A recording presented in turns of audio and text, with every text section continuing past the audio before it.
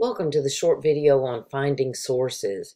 You are in the process of your Renaissance research project, and you will be writing an annotated bibliography as well as including sources in your presentation. So this short video is going to talk to you about how to find those sources, what are scholarly sources, and walk you through using our WCJC online databases. So the first thing we need to talk about is scholarly versus non-scholarly sources. Scholarly sources are what we call academic sources. Usually, they're going to always be, authored by an expert in the field. This is going to be somebody who has credentials in that field. Maybe they've got their PhD in that area. They're going to be articles in a scholarly journal or some other type of academic or scholarly source. You're going to look at scholarly articles that are evaluated by their peers, and we'll talk a little bit more about that in a minute. I don't want to see Wikipedia. I don't want to see a .com. You are going to rarely use a web page or website unless it happens to be an academic site, like maybe it's from an actual college. Who has someone who specializes in that topic area and they have information on their webpage. Online databases through a collegiate source like WCJC are going to be some of your best sources. Another one that you can use, while you can't use Google, there is Google Scholar. And so that's something that you can use. Now, Google Scholar is one of those that instead of, using regular Google, you can actually do a Google search for Google Scholar, and it will take you to a different search engine called Google Scholar. It will only kick up articles that are scholarly articles. Now, a lot of these are going to be what we call dissertations. They might be 137 pages because they're part of somebody's big paper, their dissertation that they had to write to get their PhD. Some of these are available, some of these you would have to pay for, but sometimes through Google Scholar you can find the title of an article that maybe you can go into the online databases through WCJC, and sometimes you can find that same article, but Google Scholar will help you sometimes find the name of particular articles that might be helpful. All right, so scholarly sources, again, are those that are written by academic experts or scholars in the field of a particular discipline. Their peer review are evaluated by other experts in the same discipline for factual accuracy and a lack of bias, versus popular sources that we won't be using that include just about all other online and print publications, from websites, magazines, to books written for non-specialists. So you want to be sure that you're focusing on scholarly sources. So when you're looking at a source, there are some things you can do to evaluate that source. You want to look for purpose, audience, evidence, and stance, the very same things that we look for in most of the reading that we do. Is the material in the source relevant to what you're trying to say in your with your topic and with your thesis statement? What are the author's credentials? Who is the publisher? If it's a website, who's the sponsor of that website? Even a .gov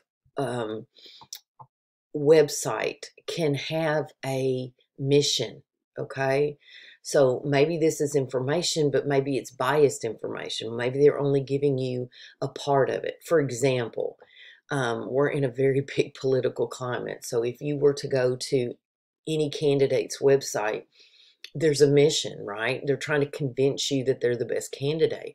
So what you see there may not be the whole truth, all right? They have a mission. If you go to a website, a government website about a certain disease or a certain illness, sometimes there's a mission there because there are people advertising there. There's a desire for you to donate money. So again, we can get limited information. That's why we're looking for these scholarly sources. So the sponsor of that website tells us sometimes a lot about what the mission is for that message. At what level is it written? Is this written at an higher academic level, or is it just easy to read? How current is it? You know, if you had a topic that was based on science or technology and you find something that's 10 years old, that's way outdated, way outdated. But if you're in English class and you're looking for sources to support what you're saying about a piece of literature, the literature hasn't changed. You could have an article that's 20 years old and it's still relevant to that piece of literature. So again, you have to think about your topic and think about how dated this material is that you're using. Is it cited in other works? Is it available? Can you get your hands on this information? And does it include other useful information that you might be able to use? Now, we would be remiss if we did not discuss plagiarism. Whenever you fail to acknowledge a source by citing that author and the page or the publication date in your text, in your information you're writing, including a work cited at the end of, say, your presentation, or at the end of your essay, if you're not giving credit to that information that you didn't know before you started this search, if you're not giving credit to that author, then you're committing plagiarism. You have to avoid plagiarism by acknowledging sources and quoting, paraphrasing, and summarizing carefully. Most plagiarism isn't intentional. People don't wake up one day and say, hey, I'm going to put my educational career in jeopardy and I'm going to plagiarize today. No, most people don't do it intentionally. So knowing the correct way to cite and incorporate sources is vital to your paper's success. Most people know that if they copy and paste something from a source, or whether it's something someone wrote or someone said into a paper, they've got to put quotations around it and you've got to cite. But what a lot of people don't realize is that if you put it in your own words, they still aren't your ideas.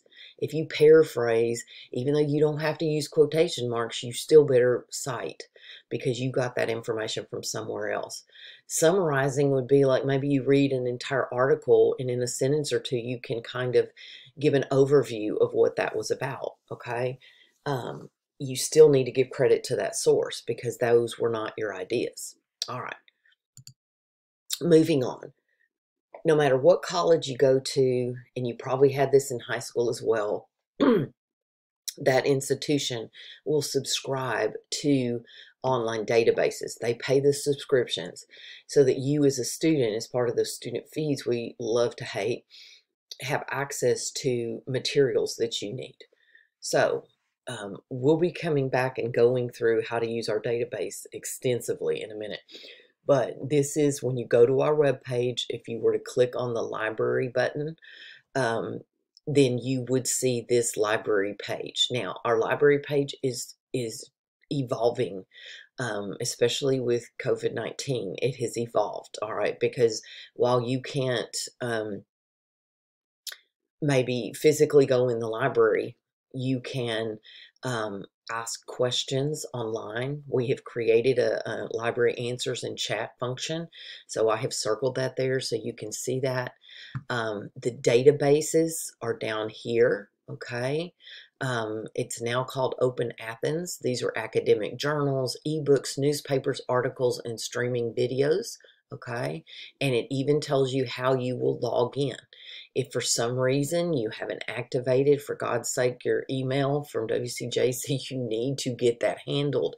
If you're having trouble with that, you need to get that handled because you are missing emails from the college and me and your other professors. All right. So anyway, this is the hot link. This is to our databases. And again, I will come back and walk you through that during this video, but just so you know where this is.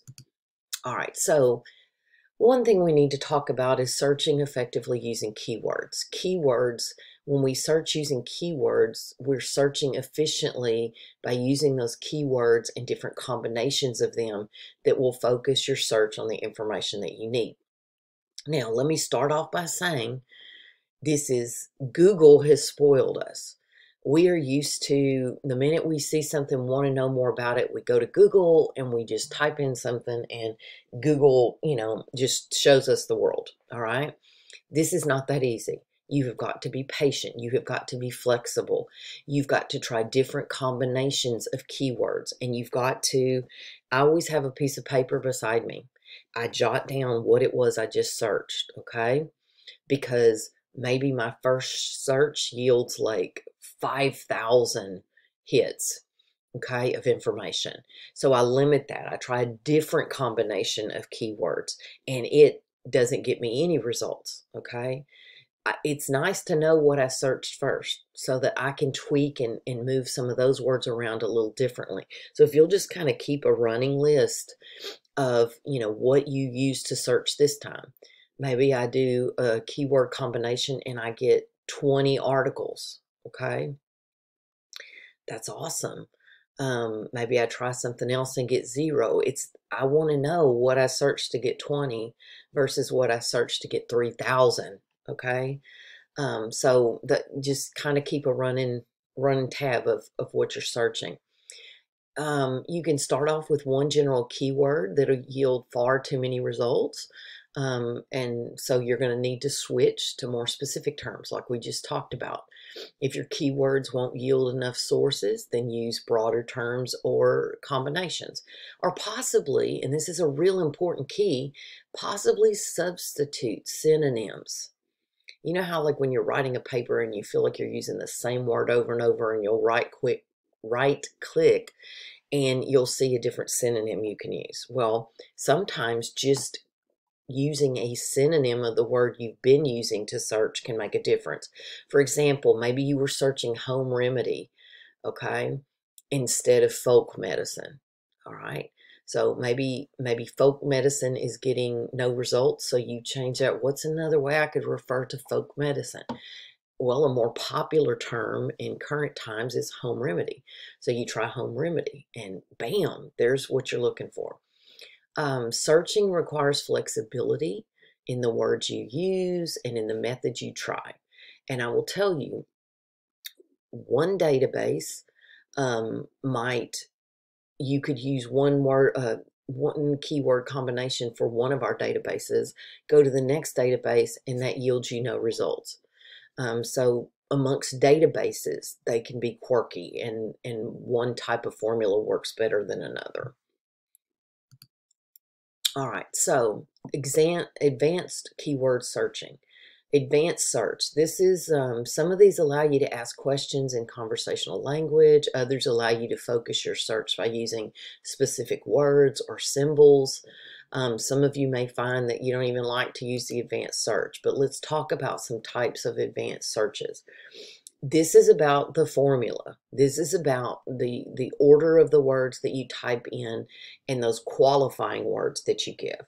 If you put quotation marks around words to search for an exact phrase, like let's say we're looking up information on Thomas Jefferson, by putting quotation marks around him, it will search that database for just those articles that have those words in them.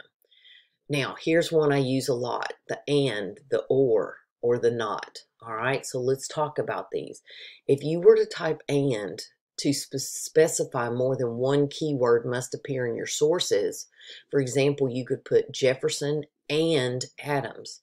That would mean that I want to find articles that not only contain Jefferson, but they also contain Adams, okay? Some search engines, instead of you putting the word and, they would prefer a plus sign. So you'd have plus Jefferson, meaning I want Jefferson, plus Adams, meaning I also want Adams. Now, I use and all the time, and you'll see that in some of the examples I'll show you in a minute. Or, you're going to use the word or instead of and if you're looking for sources that include any of several terms. So Jefferson or Adams or Madison. Okay, so that means you're looking for 3 different, people, 3 different terms, and you're looking for sources that might include any of those. You can use the word not to find sources without a certain word. So I know we've all had that experience. You've done a search and it's kicking up all these results. And maybe, for example, I want sources on Jefferson, but I see that I'm getting all these sources about Jefferson and Adams, and I don't want Adams. That's not the area of the topic that I wanted to focus on. So you can say Jefferson, not Adams, because you've seen that you're starting to yield all these results that have Adams, and you don't want those. That's not the way you want to take your research. Some search engines, instead of you putting not, would prefer a minus sign, okay, or which is actually a hyphen, okay. So you would have plus Jefferson. I want information on Jefferson, hyphen Adams. I don't want Adams, okay. Now, there's also another little tip or technique for an advanced search. You can type an asterisk in order to search for words in a different form. So, for example, if I put an asterisk after the word teach, I'm going to get results. I'm going to get sources that contain teacher, teaching, any derivative of that word teach. So instead of just getting sources that are teach, I'm going to get words that include teach, teacher, teaching, any of those forms of that word teach. So quotation marks, and, or, not, and asterisk. Those are some tips and tricks that you can use. All right, so when you access our online databases via the library webpage, and I'm going to show you how to do all this, all right? Then when you get to the place where you're going to search, take your topic. You might add the word and then add the particular point or topic for your paragraph. Now, this was on a cause and effect paper, nothing to do with you and humanities, but you'll see the concept. So maybe I'm writing a paper about the causes of underage drinking. Maybe one of my points in my paper is coping, okay? Maybe one of the reasons I'm saying that people drink when they're young is to cope with their life situation. So I could put causes of underage drinking and coping, causes of texting while driving, and connection. Okay, so maybe my paper's on the causes of texting while driving, and one of my points is that they are so they feel like they need to stay connected with people so bad that they'll do it while they're driving. So I've got my topic and then my point. Causes of poor performance in the workplace and work ethic. All right. So if my paper was on the causes of poor performance in the workplace, one of my reasons for the causes for the poor performance is a low work ethic, whatever their work ethic is. Effects of illegal immigration and jobs, or effects of illegal immigration and health. Okay, so health or jobs would be points in that paper on that particular topic. So how does this apply to you? Okay, well, when you think about the Renaissance, right? Whatever your topic is, maybe you search and say Renaissance and Leonardo da Vinci. Renaissance, Leonardo da Vinci and Mona Lisa, okay, which was my topic. So remember, you can't have that one, all right? So you just take whatever your topic is, whatever the topic is for your paper, and then you can add an and add one of those points that you're going to make, okay? Maybe I have Leonardo da Vinci's Mona Lisa and intelligence, because that's one of my points, all right? You just play around with the word combinations until you yield the results you need. Always limit your search by selecting full text to the left of the search results. You do not want to look at an abstract. You need to have a full text article that can be in an HTML form, in other words, a web page type format, or a PDF. And I'll show you this when we go into the actual databases. You probably want to limit your years. If you're doing a current topic, you would want to limit your years, okay? And again, thinking about things like if it's a scientific or technological topic, 16 years is way too, this is 4 years ago. That may be too old, okay? But for your topics, you're looking at the Renaissance. So really, this doesn't apply to you because Lord knows, the Renaissance has been around a long time. All right, so citing sources for a works cited entry in MLA. Once you've opened the article in the online database, like maybe you're using EBSCO, there's going to be a place where it will actually do the MLA citation for you. Then you can copy and paste that to the Word document, making sure that you keep the source formatting option. You have to have a hanging indentation, all right? And let's talk about what a hanging indentation is. Excuse me, a hanging indentation. This is all of the source information, first of all. Here's the author. Here is the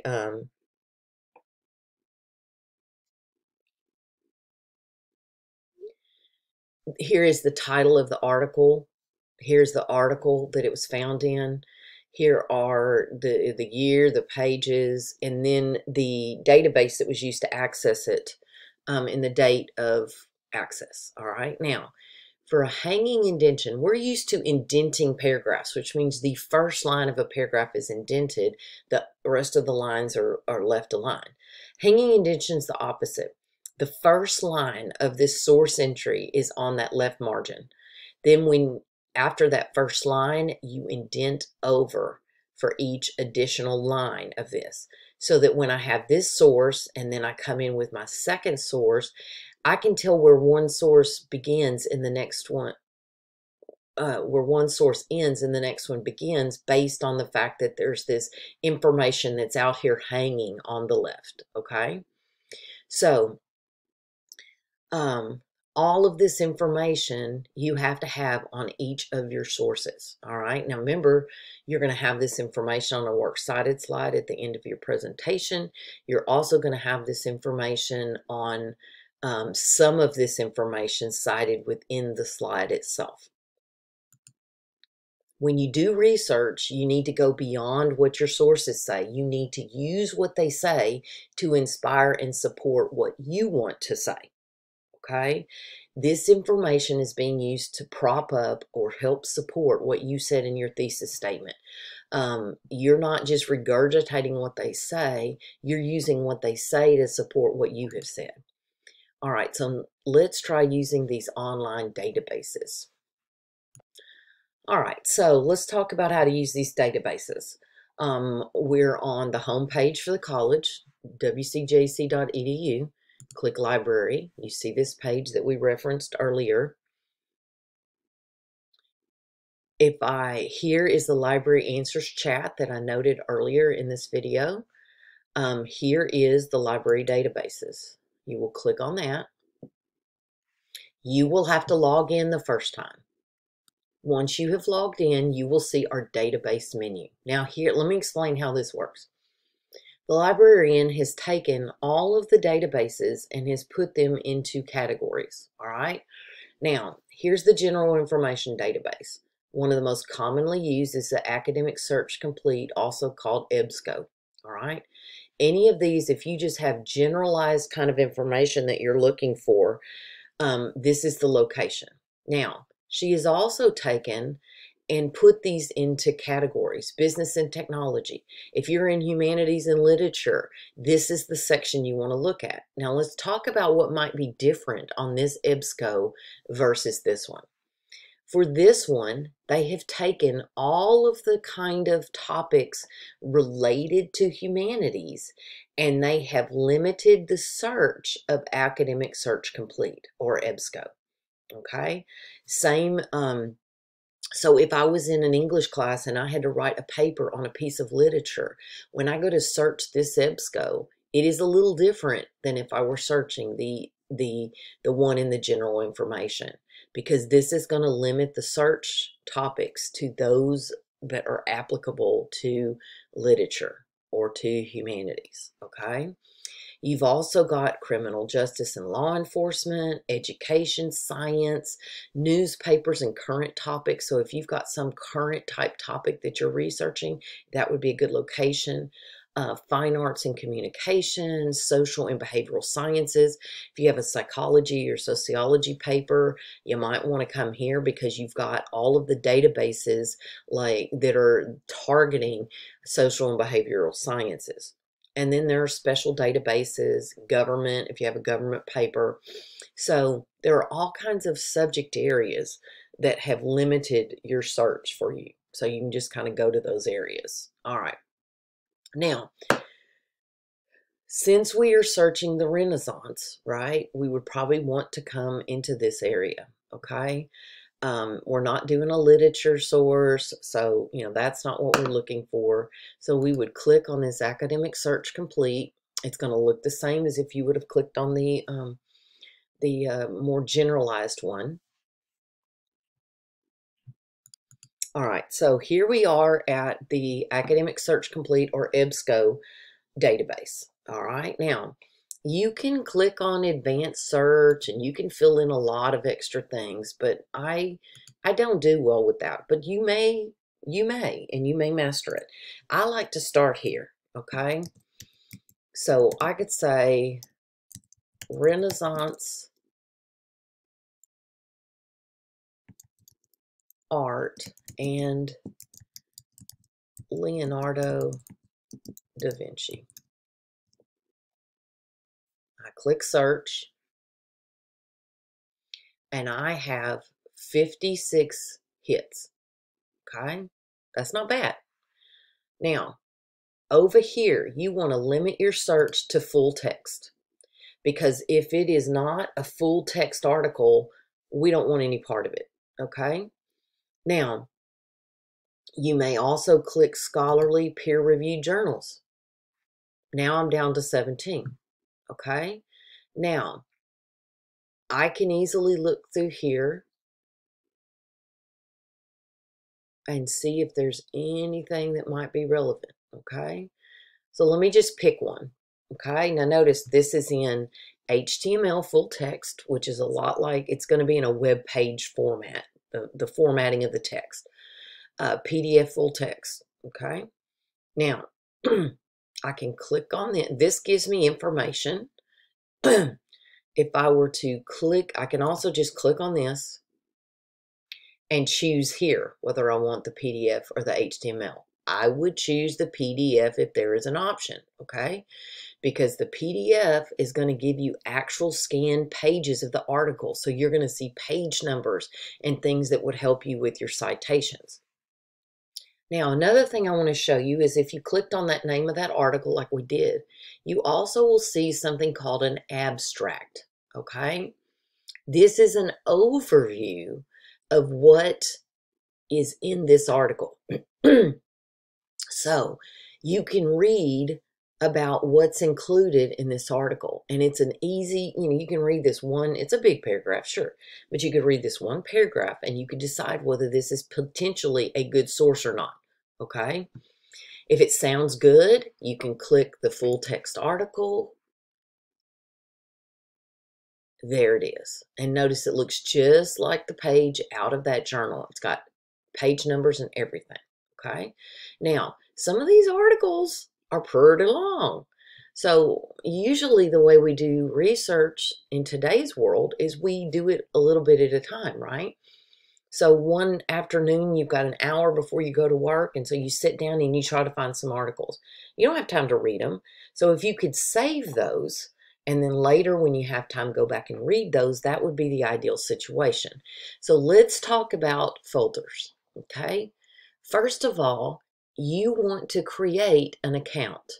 Now, if you used the WCJC online databases last year, and you remember you set up an account, you remember your login, you probably still have the ability to access this based on last year's information, okay? But you would click sign in, and you would create account just like everything else that you create account for, okay?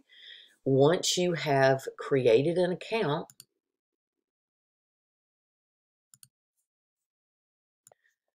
so once you've created that account, you will have the ability to log in every time and access information that you saved. Now, you can create folders all day and not be logged in.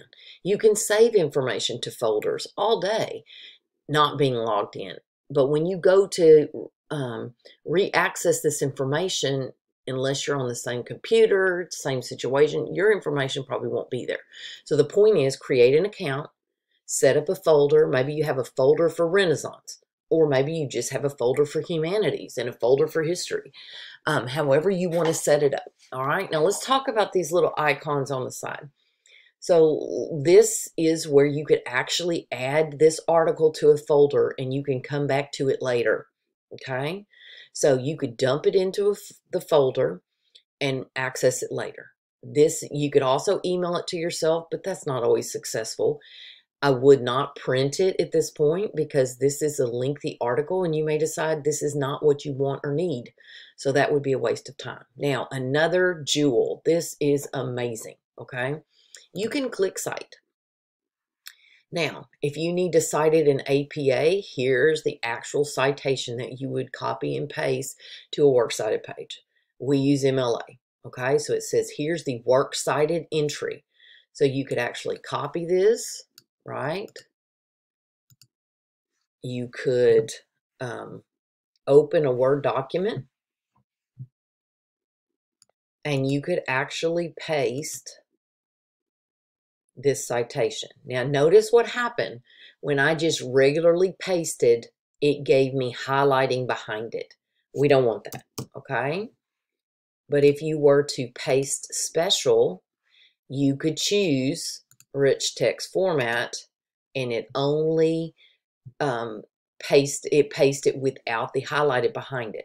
You also want to look for things like, depending on which version of Word or whether you're using Pages, whatever, make sure that it kept like the italics, okay? That's italics for the big name of the article, the journal that it's in. Sorry, I can't even think today. You've got in quotations, you've got the title of the article, here's the actual journal name, and then whatever database you used will also be in italics. Now, this is not in fully correct format. For example, and this is a little trick, we need that hanging indentation, right? So you click at the end of the first line, press return, and tab. There you have it. Press at the end of the next line, return, tab, and you have your hanging indentation. Okay, now we didn't have to worry about creating this, okay, because EBSCOhost created it for us. Now, some of these databases, and I believe EBSCO might be one of them, whatever you have saved in your folder, you could select all of those and it will do a citation for you for all of those. And then all you would need to do would be alphabetize those for a works cited. Okay, so let's go back and take a look at some other things that we can do.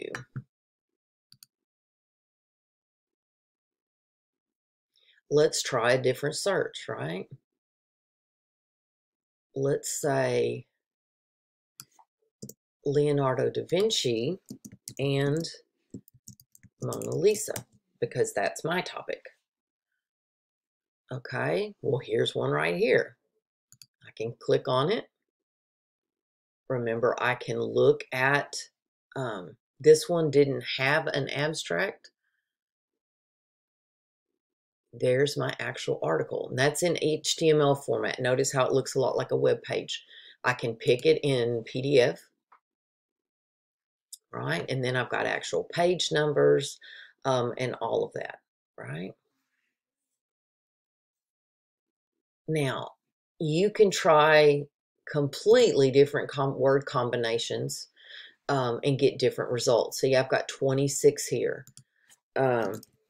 If I were to add Mona Lisa Mystery, which is something I discuss in mine, wow, I've got 1,951. And I've still got it limited to full text and scholarly. This one talks about the sfumato, which is a technique, right? Here I have an abstract that tells me about it. I can go to my full article. I can decide to put this in my folder for later. I can decide to cite it. Remember, you've got to scroll down to MLA. There's my citation. I can go back to my Word document. I can paste that in RTF. I can add my hanging indentation, end of line, click your return, and then there. Now, all of these would need to be double spaced. So I'd have to go into my line spacing and create that double spacing situation. So I've even got this in alphabetical order. I keep a Word document or a Pages doc, whichever you prefer. I keep an ongoing for every article I think I might use. I dump it into this document. If I discover that I don't need it, or I find I don't use it in my paper or in my presentation, then I go back into that document and I delete that. You only want on the works cited page those works that you've actually used. You've actually cited them within a paper or presentation. All right, so you can try other databases besides this one.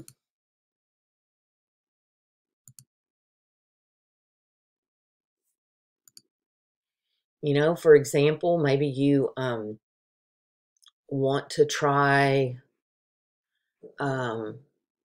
biography. Some of you are writing about particular people and making a point about that particular person. Okay, so I could say Leonardo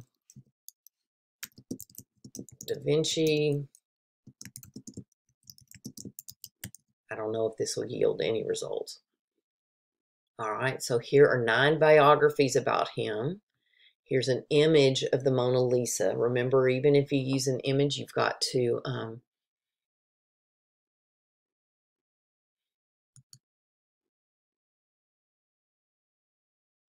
all right, so here is an actual, this was a little piece that was done on NPR radio, and this was on, you know, the Mona Lisa. So I could actually play the audio, right? You can send this article to Google Drive. You can print it, email it, send it to your Microsoft OneDrive. You can download it. So this is a different type of article. You can actually highlight on these. Notice it also has a cite feature. So you could, there's your MLA 8th edition if you needed APA for something, Chicago. So again, you could take that, copy and paste it into that document that you've been creating. So there are different, you know, this is Gale in context. So there are different, you know, types of sources or databases beyond just the one that, you know, EBSCO. All right, so hopefully you have seen some different ways that you can actually, you know, cite information. And so now it's about going out there and finding your sources. All right. A lot of this is just trial by error. It's just trying something and seeing if it yields the results you need. Remember, you're going to be finding, you know, 5 sources for that annotated bibliography.